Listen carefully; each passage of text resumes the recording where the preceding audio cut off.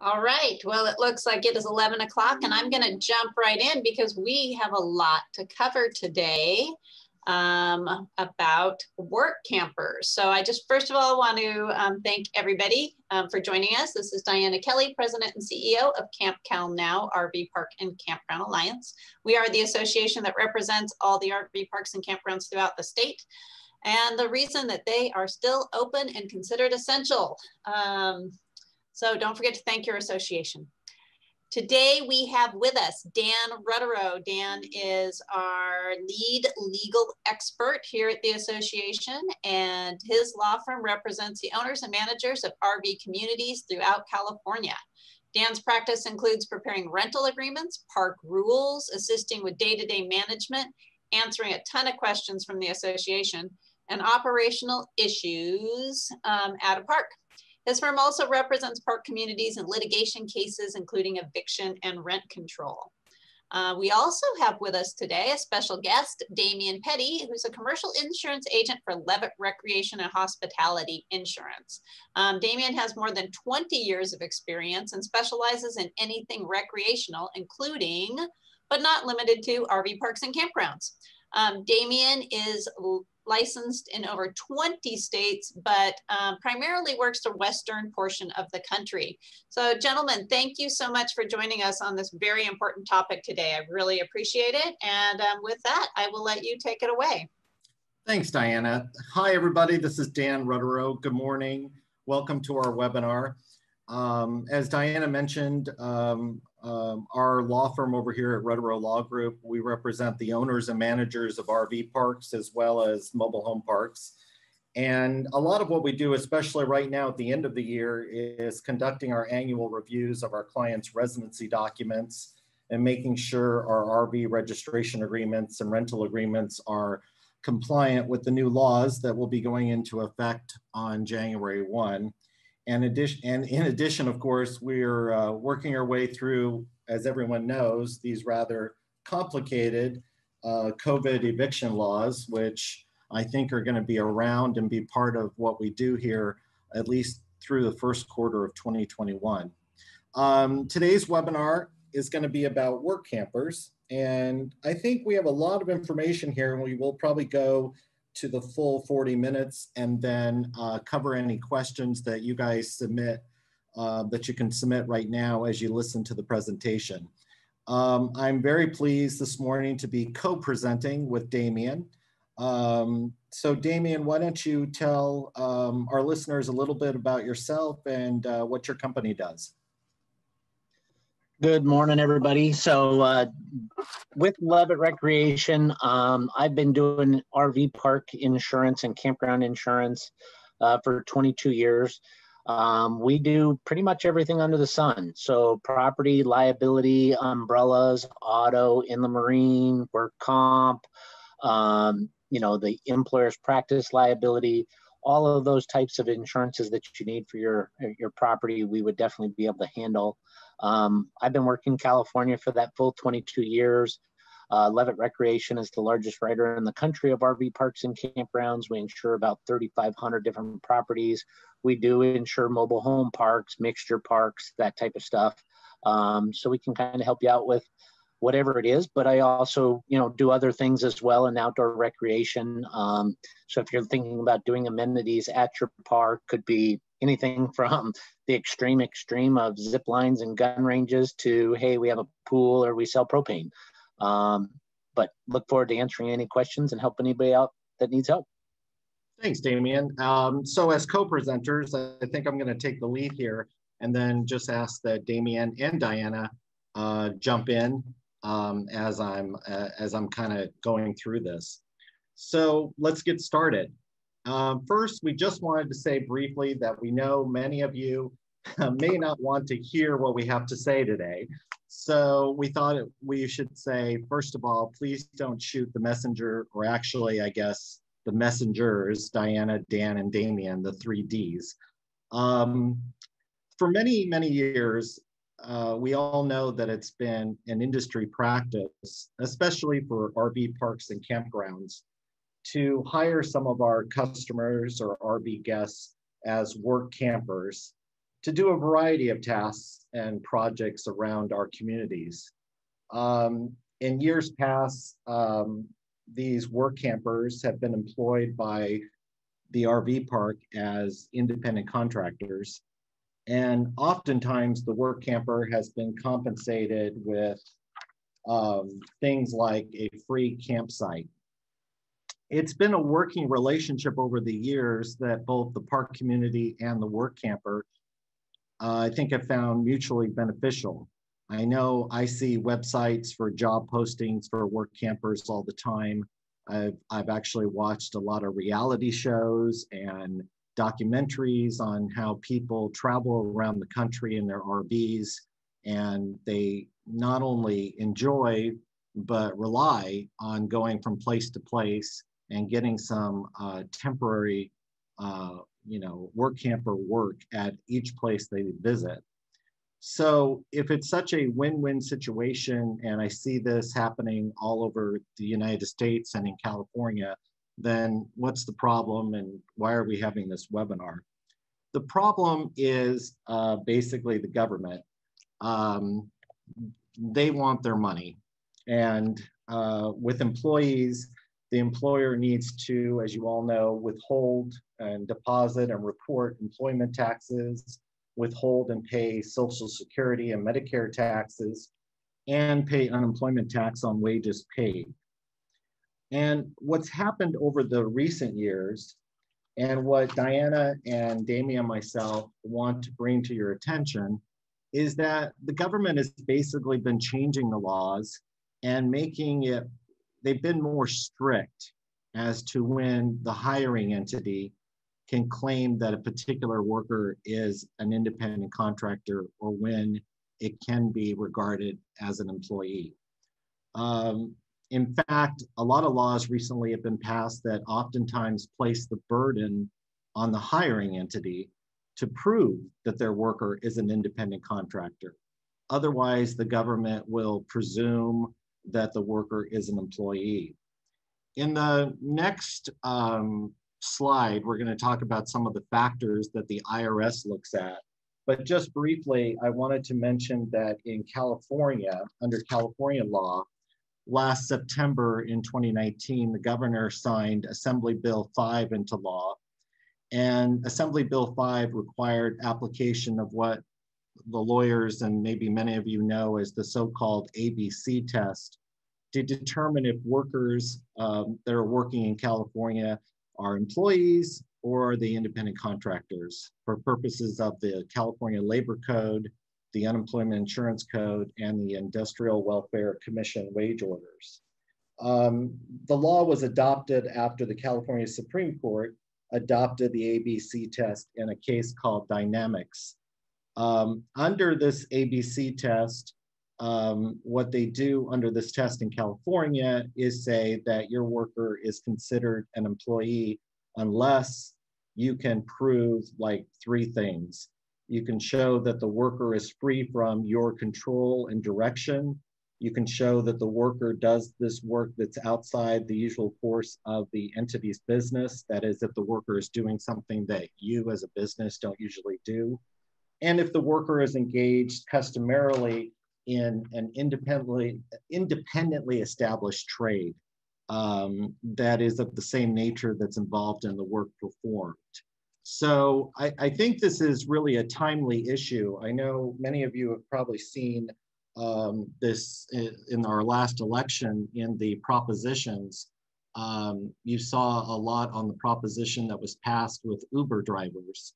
And what they're trying to do with, or did do with that proposition, was kind of carve out a third type of animal. You have employees, you have independent contractors, and then Uber drivers wanted to have their own way of saying they're independent contractors. So I think that over the coming years, we're going to see more litigation, more propositions passed regarding this battle between classifying people as employees or classifying people, workers, as independent contractors. But for today, let's go over what the government's looking at and what specifically, as we go through this next slide. Hey, Dan, can I interject here for just a moment? coming from other types of industries, I've watched this happen for probably about the last 5 or 6 years. You know, they came into the fitness industry, and now any fitness instructor has to be considered an employee. You know, they went in after spas and even some salons and things like that. So there's this movement, right, to start classifying employees correctly. And I think with the Uber situation, it now is on the radar of the actual employees, of the consumers, of everybody. We've all seen it, all had some sort of, you know, aspect where it's touched our lives in a way. And so people are getting more savvy to this. And I think it's really a great time for our owners and operators to start paying attention, because with the government starting to go after certain entities, and then our consumers and employees becoming more savvy, we certainly want to make sure we're crossing our T's and dotting our I's in this area. Exactly, exactly. So, so with the IRS, just to kind of, for discussion purposes, the IRS uses many factors, and I did not list all the factors here because we wouldn't have that much time to go over them. So what we've tried to do on this presentation is give you, you know, some general ideas, some general points of what the IRS is looking for. But this list is kind of the short version.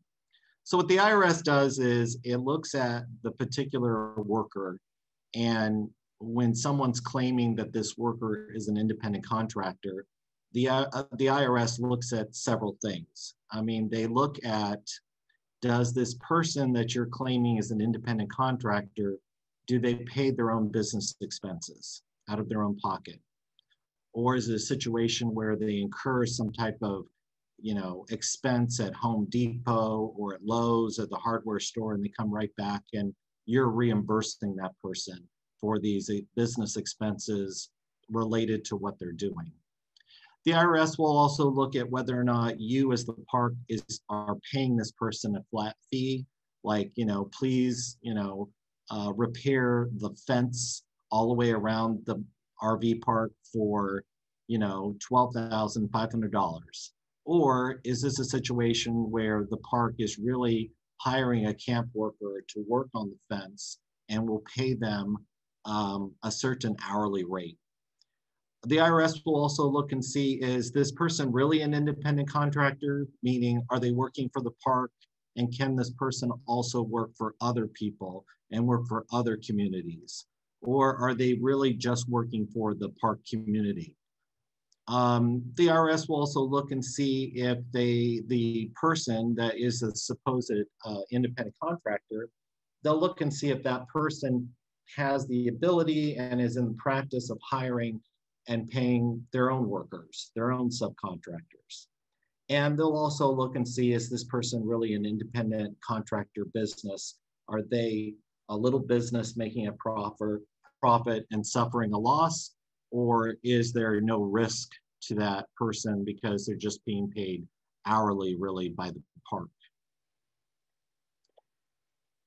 So on the other hand, just so you guys get a flavor for how this works, on the flip side, the IRS factors that the IRS looks at that would indicate to the IRS this person is really an employee is the flip side. If this person cannot work for others, then it's leaning more towards this person being an employee. If they pay them hourly, it's leaning more towards this person being an employee. If this person doesn't really invest in their trade, they're just at, at your, they're just at your direction, they're going to be an employee. If they, like I said before, if they're going to Home Depot or Lowe's or a hardware store and getting direct reimbursement on almost all of their expenses from you, the IRS is more leaning towards this person being classified as an employee. And of course, if the park is giving specific instructions regarding their duties, then it's more like an employee. I had one of our work campers, we were having this discussion, and she mentioned to me, well, I am an independent contractor. And I said, oh, you are? What do you do? And she's like, well, I'm a hairstylist. And I said, well, unless you're cutting hair at the park, then that doesn't really apply. So just because they say they're an independent contractor, if they're doing work that pertains to the park, that's what it applies to. Exactly. And then what happens from time to time is employers or the hiring entity has certain questions, and I'm sure you're going to have questions at the end of this webinar. But some of the questions are, well, can't I, as the park community, can't I have them sign a contract? Can't we say in the contract and confirm in writing? I know, park community owners are always saying to us lawyers, you lawyers are always trying to say that everything needs to be confirmed in writing. So can't we just confirm in writing that they're an independent contractor? And that factor is really not determinative under California law, nor under the IRS factors. Otherwise, I think the government would, catch on that just because you wrote down on a piece of paper they're an independent contractor, you're getting to not pay them the payroll taxes, etc. So that's not going to fly with the government. Some other things too that may not be determinative in the end with the IRS is, how long they're working for you, how their work is flexible, and whether the relationship is temporary or short-term. We can all understand how this gets a little gray, that really this person came and did this job and only worked for me for 3 weeks. Can't this be an independent contractor? Are you telling me I have to go through all of the problems of going to my payroll company and getting them all set up on payroll? The answer is, yes, you need to do that because in the end, it's really not gonna, you're not gonna be able to claim they're an independent contractor just per se for the duration of work that they do. When you step back and you look at all of the laws and 15 factors or 20 factors, and when you step back and look at that ABC test I was talking about earlier under state law, really what the battle is how much control you're exercising over the worker. If you're hiring someone and you're telling them, I want you to go to the pool tomorrow morning and I want you to take this bucket and this brush and I want you to clean the patio furniture here and I want you to do it this way, and then I want you to put the bucket and the brush back into the storage room, you're exercising a lot of control over that worker. And the big picture here, when you exercise a lot of supervision and control over this worker, or over this work camper, it's most likely, I'm not saying it's absolutely going to be that case in every single situation, but probably 90-95% of the time, the government is going to say, no, this person should be regarded as an employee. As opposed to, the flip side of the situation, what if you do have a pool, and what if you call, Rudderow Pool Service, and Rudderow Pool Service has their own business down the street, and they have their own workers and they have their own trucks, and the pool boy comes once a week and does their own thing, and you don't even know that pool boy is what that pool guy's even doing. You just know that he's cleaning the pool somehow according to his own procedures, and they come and they do their thing and they leave and they send you a bill. That is more akin to an independent contractor. And so you're going to have a variety of jobs that you're going to want done at your community. I know they run the gamut to everything: the trash, the clubhouse, the pool, the landscaping. And as you try to get these temporary workers who are visiting your park as camp workers, you need to be aware that if you are directing them they are going to probably be considered employees and not independent contractors. And so what that means is, you know, they're going to need to be on payroll, and they're going to need to be paid minimum wage. I think many of you might have received an email this morning from, I think it was California Manufactured Housing Institute. They sent all of us a special bulletin about minimum wages and salaries, that on January 1, the California minimum wage will increase to $14 per hour for employers with 26 or more employees, and $13 per hour for employers with 25 or fewer employees. And then I noticed in their bulletin this morning, there are a lot of local minimum wages that were increased as well in a lot of cities. But just looking at my own clients and where my clients' RV parks are located, there looks like there's going to be increases in Belmont, in Mountain View, Palo Alto, Redwood City, San Mateo, Santa Clara, Santa Rosa, and in Sonoma. And that's not the exhaustive list. I just don't want to go on and on and on with the list. But the list I have in front of me is pretty long, and those cities just sort of jump out at me because I know I do have clients that have RV parks in those cities. So you're going to want to get with your payroll and your CPA. Go ahead, Diana.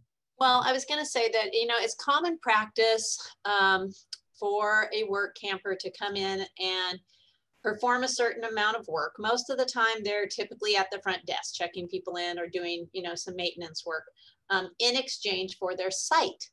But if you take their hours, the number of hours you're requiring them to work, is that site actually valued at enough to be considered minimum wage? When I look at this in a couple different situations with a few properties that I've had this conversation with, you know, the work camper was actually being paid about $3.75 an hour. So you have to make sure that whatever system and program you're putting in place, that it's actually the equivalent of minimum wage. And there are some particulars with regards to that trade of lodging and how that needs to be managed. It can't just be a handshake and great, you've got your space and now you're going to work 35 hours a week in the camp store. So keep that in mind, that everything that is a piece of the contract that you're putting together, it has to equal minimum wage. And if you have a married couple, so two people that are doing the work for you, you have to be paying them both minimum wage. So whatever that equals. So now you've got two people that are working, but only one site. Yeah, they both have to be getting the equivalent of minimum wage. That's a good point. And I had somewhere in this presentation, I had it in a bullet point about being sure you document the situation with the husband and the wife as park managers, because that is kind of a common question. Yeah. Damian, do you want to talk a little bit about workers' comp, what situations you've seen people get in trouble with, or what they're required to get, what kind of insurance they're required to have with employees? Sure, and I'm going to back up too to that last one. I've had the conversation where somebody says, oh, I need to meet minimum wage. Well, their site is worth $800. And you're like, okay, how did you arbitrarily come up with that number just to meet the minimum wage? I mean, if there's a smell test and you were like, okay, what do you charge your normal customer? And they're like, oh, well, $600 a month. Or, hey, we're just going to say that it's $800 a month for her and $800 a month for him, but really that site is only $800, but they're a couple and they're both working for you. So to me, those are those types of things that when you start getting into a pickle and somebody's asking you the questions or drilling down a little bit, that makes it a little difficult for you and puts you in the hot seat. So just be careful of that, because I've seen that happen quite a few different times. But anyhow, getting on to the work comp. One of the biggest things that we run into is you might be doing some of this stuff for tax issues. Maybe you don't want to do the bookkeeping.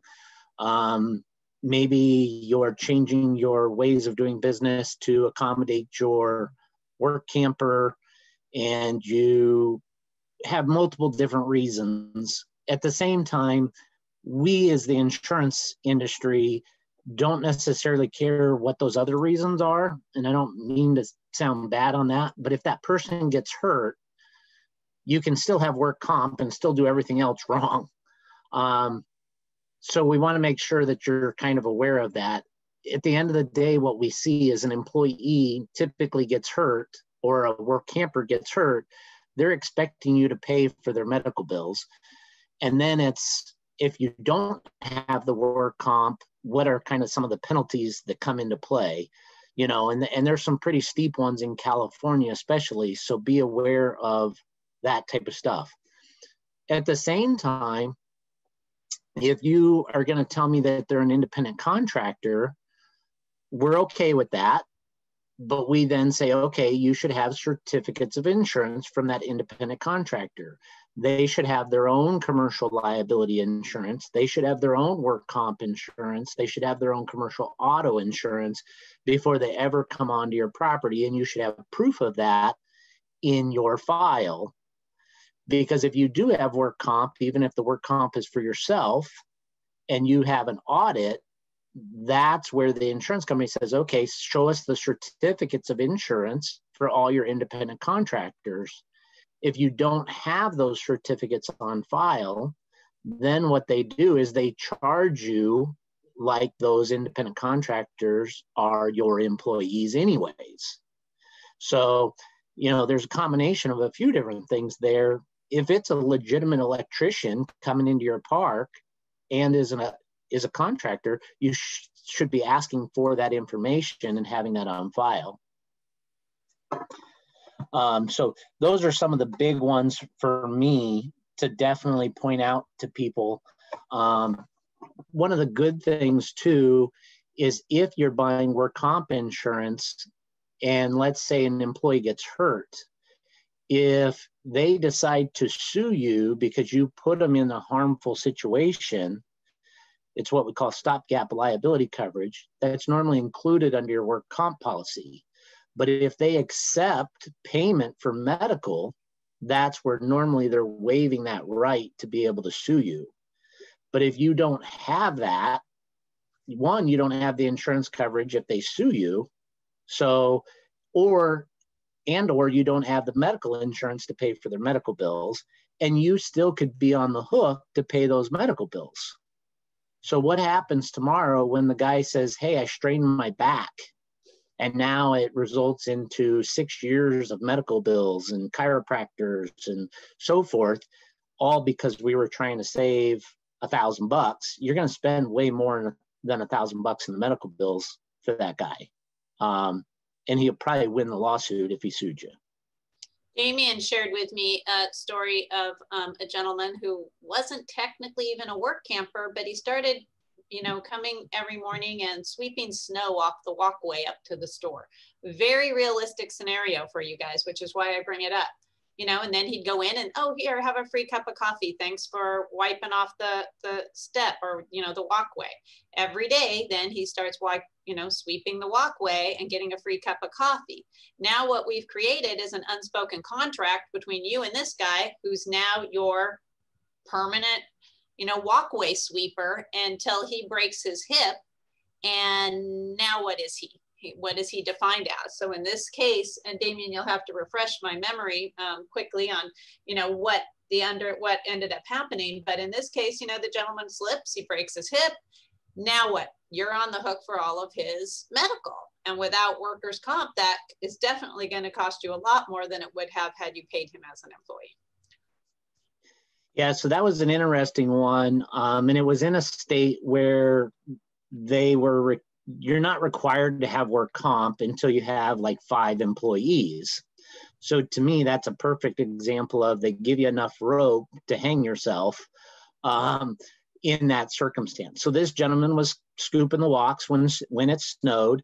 He was doing it as a volunteer, not a big deal. And then what happened was the park owner kind of was like, you know what? I should give him some money for doing that job. And so she was actually giving him a little bit of a stipend every time he did it.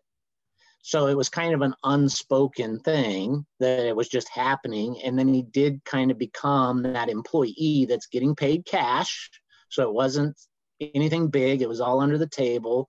And then he slips and falls. He goes to the hospital. The hospital asks, where did you get hurt? How did you get hurt? Oh, you were doing work for the RV park. Oh, okay. Let our billing department call the RV park and get their work comp insurance. They call the RV park. We don't have work comp. He's not an employee. He's a volunteer.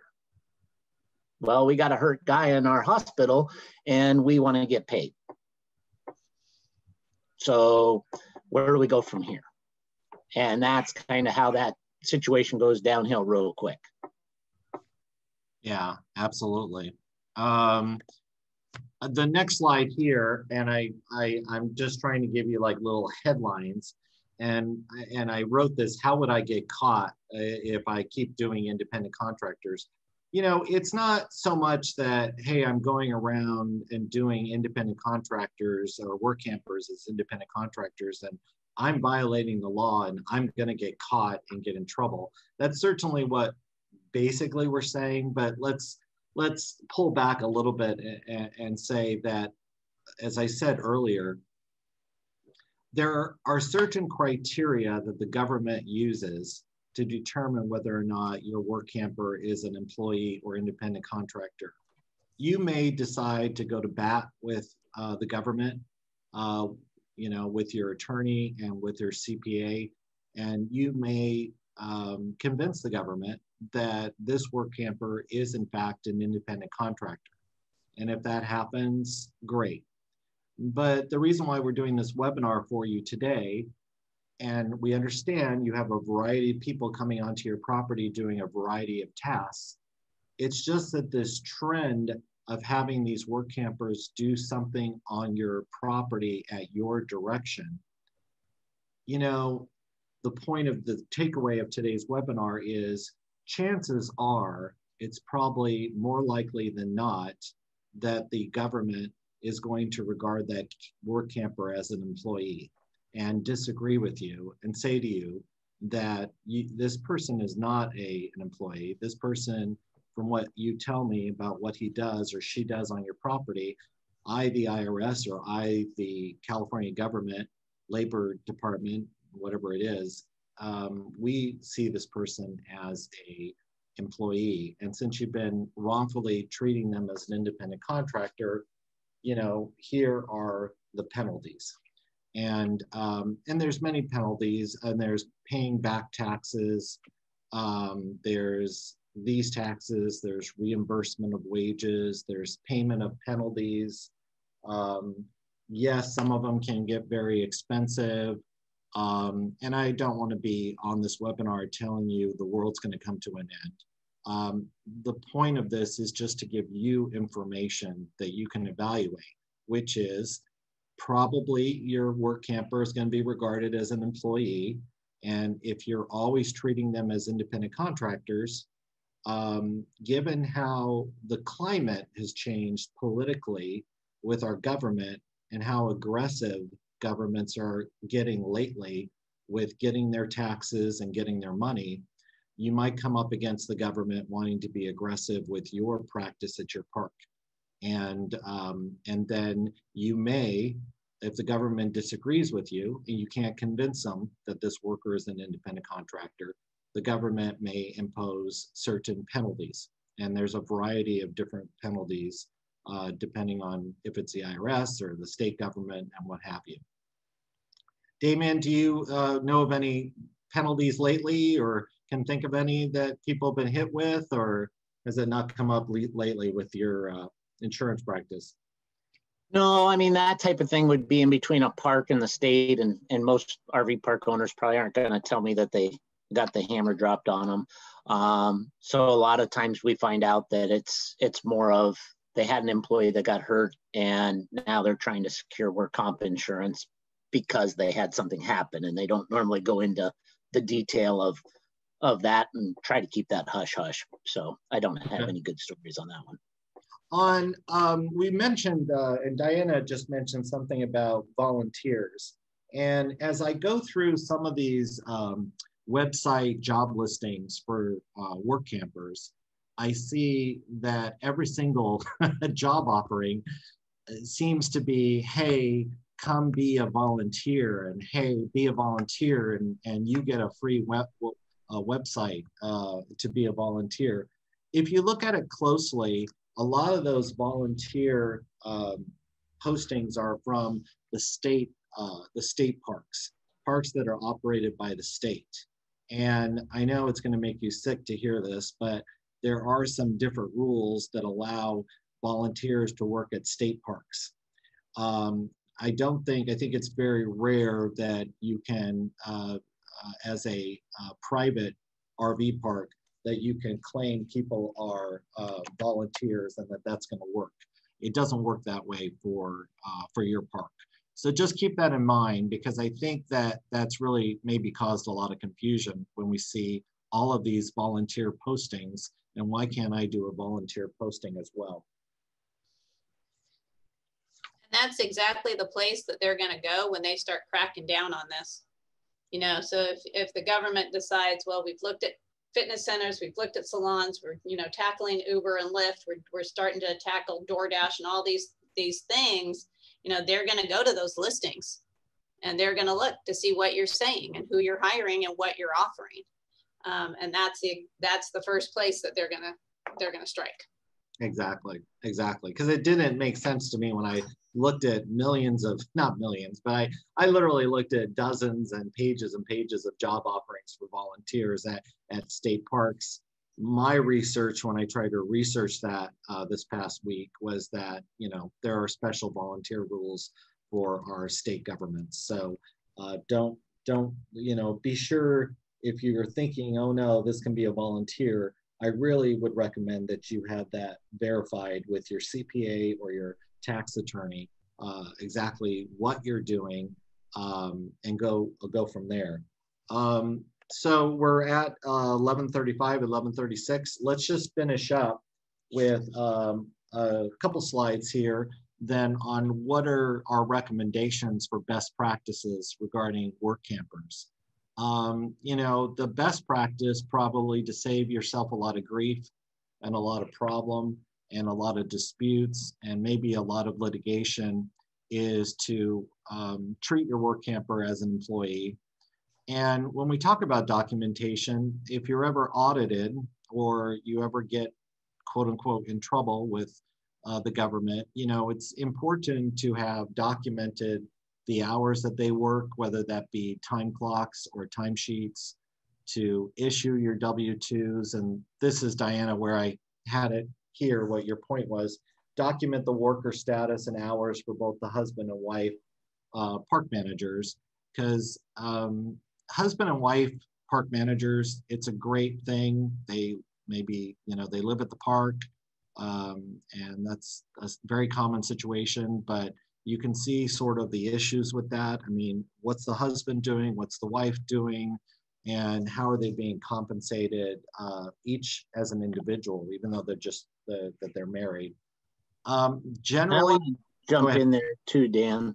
On that time sheet, we have seen a lot of lawsuits for the failure to time card people.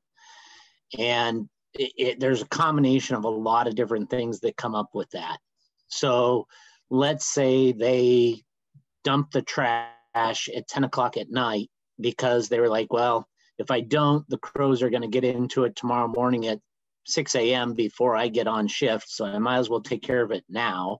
But then again, he gets hurt doing that off hours. Mm-hmm. Is that really a work comp claim, or is he a volunteer at that point?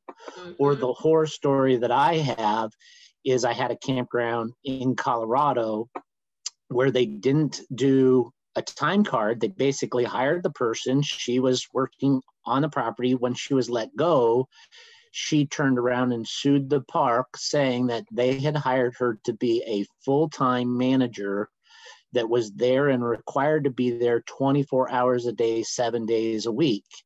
They didn't have anything to fight that battle, and they ended up winning, or the the employee ended up winning the lawsuit where they had to pay back pay for 2 years on basically 24 hours a day, 7 days a week at minimum wage. It was crazy. That park ended up going belly up because they couldn't afford $5,000 a month in restitution payments to this lady. Wow. Well, and that brings up an excellent point, Damian. One of the things that I haven't seen on here yet, and Dan, you may be getting to it on this next slide, is a contract.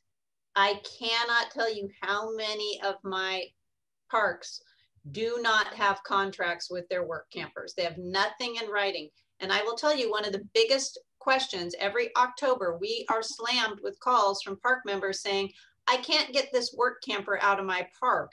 How do I evict them? They've now been laid off as a work camper. I don't have a contract. How do I get them out? Well, at that point, you know, you basically have to go through the eviction process. And now when you go through the eviction process, that work camper has a pretty good case to go back to the government and say, well, you know, I was technically an employee. And now you've got multiple entities coming at you. So if there's definitely one takeaway, you absolutely have to have in writing specifics as to what that person has been hired for, their hours, when they're on, when they're off. You know, it's all too easy for somebody to go knock on the work camper's door and go, hey, you know what, can I da da da da? Oh yeah, no problem, I'm off, but let me go run in the office and get that for you. And that's, you know, that's a huge problem right there. Yeah, I agree. I mean, from a lawyer standpoint, we do a lot of evictions, evicting tenants who have a tenancy in the park, whether that tenancy is a verbal tenancy or a tenancy that's reflected with a registration agreement under the RV code or even a rental agreement. Occasionally, we deal with the situation Diana is talking about. It's happened maybe even 3 times this year with our files where we've had the person is a park manager and the park manager has been terminated and now they won't leave the site and they hire our firm to evict that park manager. There are special rules, special eviction laws about how you do an unlawful detainer complaint for this situation when the employee is terminated. And we've done 3 of them successfully this year. I think I want to just add to what Diana's saying is the only issue I've had with them is, yes, it's good to have a good employment agreement and then have that employment agreement reviewed by your attorney, because your relationship with your employee should be at will, meaning you should be able to terminate them at will. And for whatever reason, we've been getting employment contracts that that say something different and make it a little uncertain how we can terminate this employee.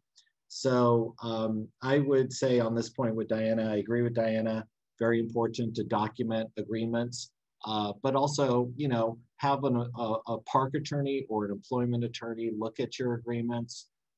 Because it happens. It's happened 3 times this year in my office that we've had 3 different clients terminate the park employee, and then they didn't know, and they were frustrated how to turn around and evict them from the site. I think that the other thing about that, Diana and Damian, is the on-call situation. Mm-hmm. That's a very common.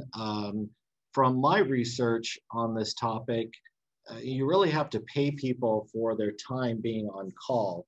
Mm-hmm. Because on call is something like, you know, well, can't I just hire this person to be on call? Meaning, you know, we're a very sleepy little RV park, and maybe every 4 hours at 8:30 at night, if a new guest arrives at the park office and wants to rent a space, then you're on call and you need to go to the front desk and check them in. The problem is that they really are on the clock. I mean, they can't, you know, drink alcohol and do what they want to do while they're on call. They certainly cannot drink alcohol, be under the influence and be working at the front desk and checking this person in. So I would get with your park attorney and be very careful when you're starting to say, well, I'm just going to pay this person this amount of money to be on call. Can't I do that and go lower than minimum wage? We should probably get to some questions, so we have a little bit of time to answer those. Sure. I do have one here in the Q&A, and feel free if you guys have questions to send those in. Could a misclassified employee also be due unpaid sick time, health insurance, and vacation time as per your employee benefits policy? Yeah, it's my understanding that, you know, if they are then reclassified as an employee, you're going to owe them sick time. And if you provide benefits, you're going to owe them those benefits as well. Is that correct, Dan? Yeah, I believe that's correct. And there's a lot in the law that I've seen about paying back taxes.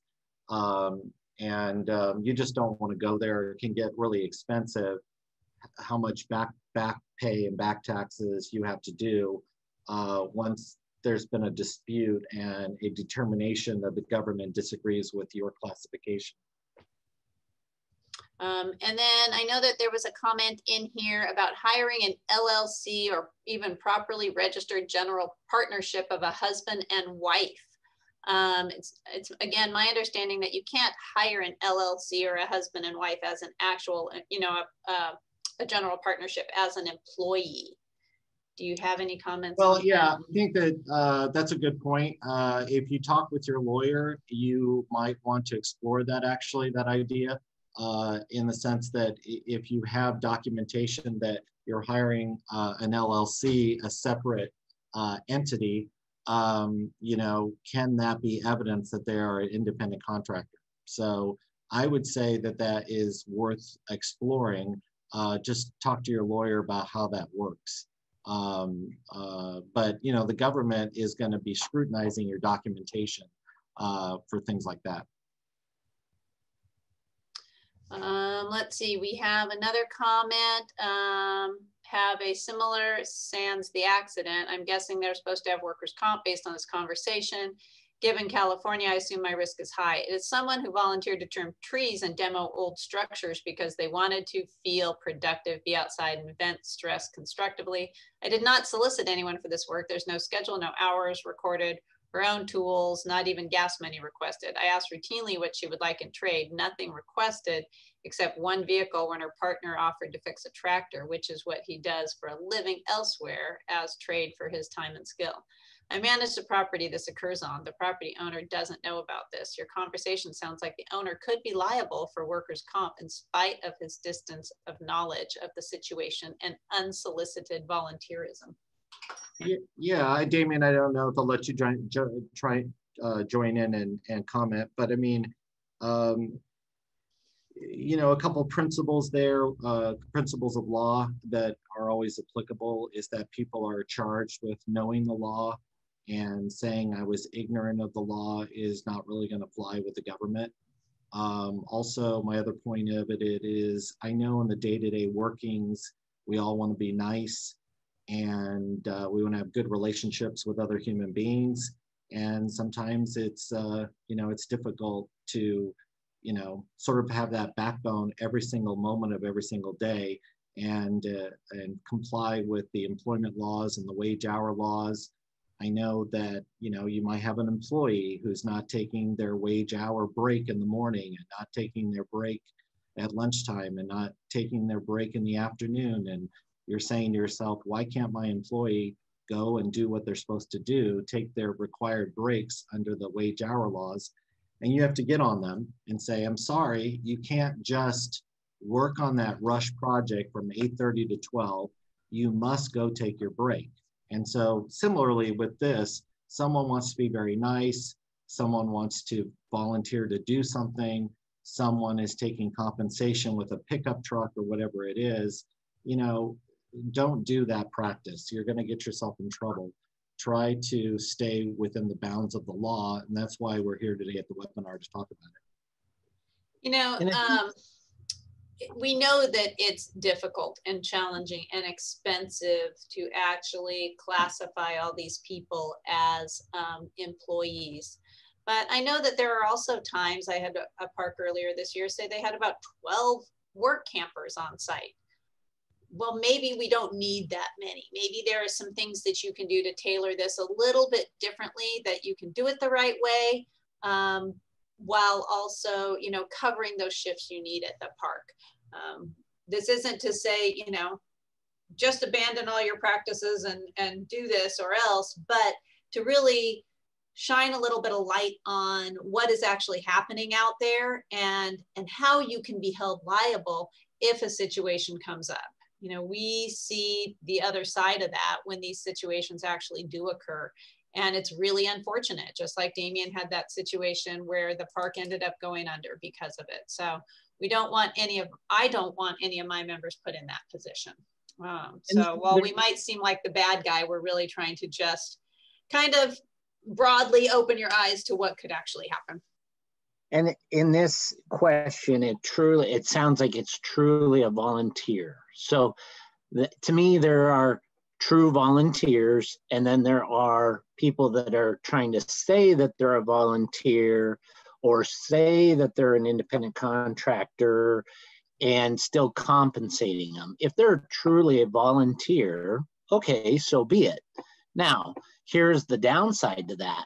One of our parks has a camper. They're setting up for a Friday night, big screen TV needs to be mounted on the wall. RV park guest comes over, offers to help. TV, they fall off the ladder, TV lands on them, paralyzes the guy.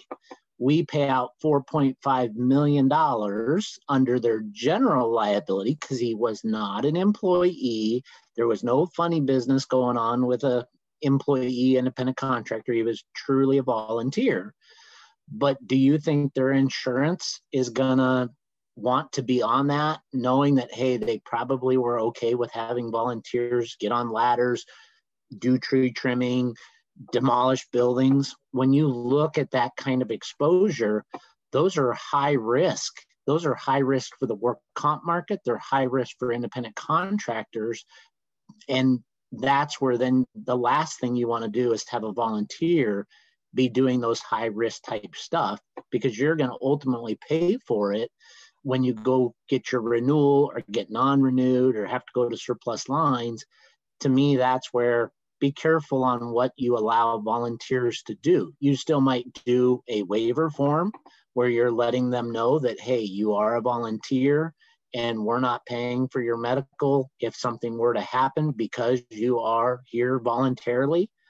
So there's other things that you might look at in that regard when we talk about true volunteers. But I don't want to discourage people, because there are a lot of good folks out there that do just want to lend a hand.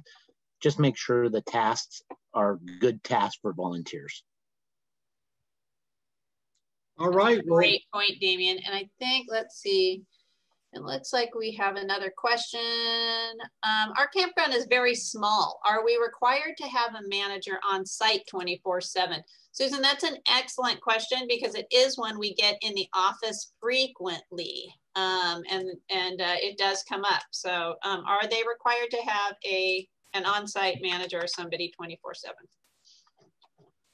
I know that there is the rule that you do in the mobile home park is if this is an RV, if you want, I'll just double check what the rule are about on site.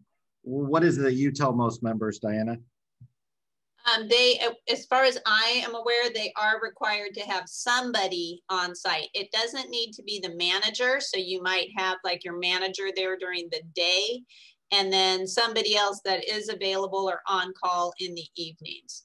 Or at night. So there does need to be somebody, and it might depend on number of sites. So I need to confirm this, Susan, but it might be 50 sites or more. You have to have somebody on site, I believe is the ruling. You know, I'll double check and I can get, you know, an answer back.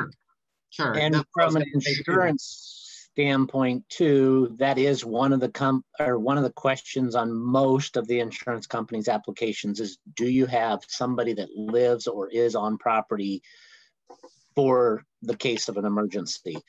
It's not to say that that's a golden rule, but they do like to see that, and most of your standard carriers would decline to cover because they're concerned that there's nobody there.